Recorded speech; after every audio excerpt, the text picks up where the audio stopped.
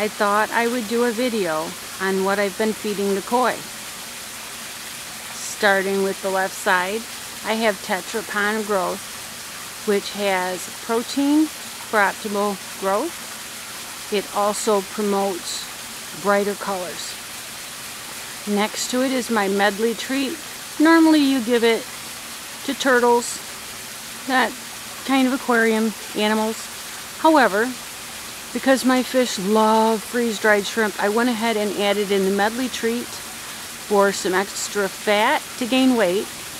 Next to that is the bloodworms, which the smaller fish absolutely go crazy over, and the Tetra Pond Flakes. Tetra Pond Flakes give clear water. They are great for the tiny fish, and they also add color. The next video will be the feeding. See you in a little bit.